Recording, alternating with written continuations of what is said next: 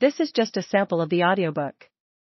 To get the complete audiobook, access the link posted in the first comment. Elvis Presley, each traced with thousands of intricately shaped stained glass ellipses.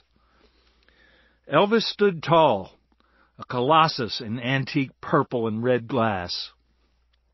Joni, a golden angel, rendered in sunny yellow and clear. In the same room was a pipe organ that stretched floor to ceiling, much bigger than the one Captain Nemo played in 20,000 Leagues Under the Sea. Much bigger. In addition to my two grand pianos, there was a two-manual German harpsichord. My whole house was wired as a recording studio. The glowing room was a glimpse of rock and roll heaven. Would I ever get there? Perhaps not. And perhaps that's the reason I went for the fast cars instead of fast money. I was 23 years old.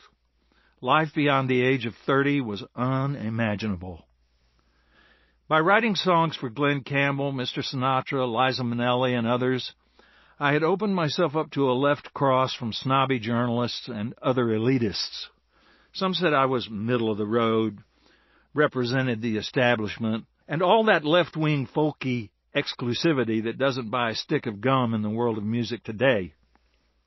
The truth is, I was a heavy pot smoker, a sexual adventurer, and a hopelessly liberal Democrat who hated the war in Vietnam. I had some redeeming qualities. Aside from the occasional beer, I didn't drink or smoke tobacco. I was lauded as the Cole Porter of the 60s, or even worse, as pop music's Mozart. In a critical press more than slightly intimidated by the proliferation of loud rock bands. Journalists and mature people all over the country who were encouraged by the fact that I was a young man who saw things their way. I wrote them the way they used to write them.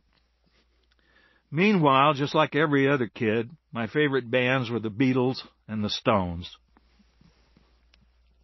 That summer, I threw my suitcase into the trunk of my brand new, sleek, shark-like silver Corvette 427 and drove out through San Bernardino and the Inland Empire to Route 390 going north. I opened her up at close to 100 miles an hour heading for Las Vegas, where I was appearing with the hardest working little girl in show business, Connie Stevens. After a sudden divorce from crooner Eddie Fisher, she was remounting her career with a show at Wilbur Clark's Desert Inn, which had just recently been purchased by Howard Hughes. He bought the hotel and casino after arguing with a manager over extending his reservation. He now occupied the blacked-out top 2 of the tower's 9 floors. On the drive, I was steaming over an item I had read in the New Musical Express on my last trip to London.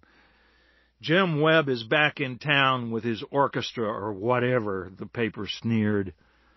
Who was I, Percy Faith? And who was Jim Webb anyway? The same London publication groused that whoever had changed my name to Jimmy was an asshole. My name is Jimmy Webb on my birth certificate. Upon moving to Hollywood and being informed that Jimmy was not an especially cool name and would have to be changed, I had fired that particular manager. Perhaps someone who was more concerned about dropping their left for a bunch of Donny Osmond and John Denver haters might have thought twice about baiting the bear with an appearance at a casino, but I met Connie, and she charmed me without any particular effort. I knew her mostly from 1963's Palm Springs Weekend, in which she played the good girl. It was no act. With my guitarist Fred Tackett, a true hippie, I worked up a few songs for Connie and me to perform.